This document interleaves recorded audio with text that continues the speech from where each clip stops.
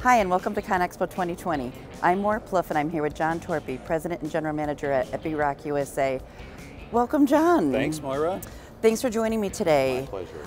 I'd like to know from you, what is 6 Sense? So 6 Sense is the Epiroc umbrella name for our automation and digitalization solutions. So we take all those solutions that we have offered and we put them into 6 Sense, and that's how we collaborate with our customers to bring them the solutions and help to support them in their digital and automation journey. So we take all of that and we put it under one umbrella that's called 6 Sense.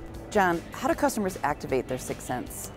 Moira, so 6 Sense is about helping our customers to work smarter, safer, and more seamlessly in their operation. A lot of our equipment is already delivered with some level of automation.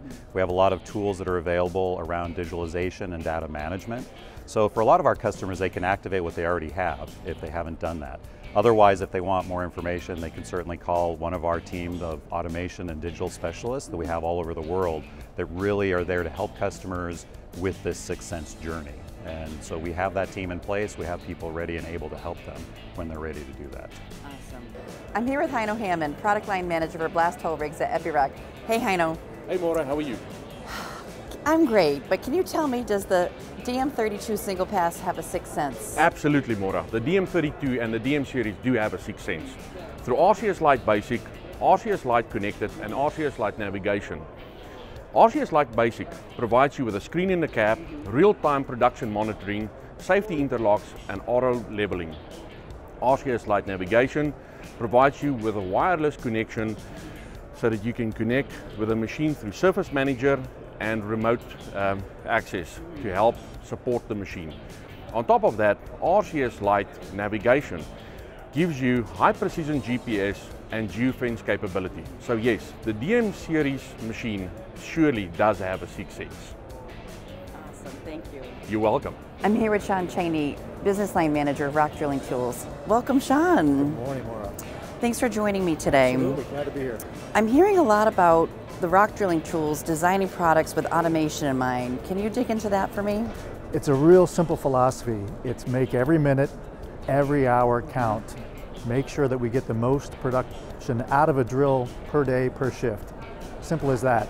So really, customers are investing $1 million or more in some drills. They're putting automation on it so they can change steel automatically, so they can move hole to hole, so they can set up and level automatically, all because they want the drill to be more productive. So we want to do the same thing with the tools. The last thing we want is for the tooling to disrupt production.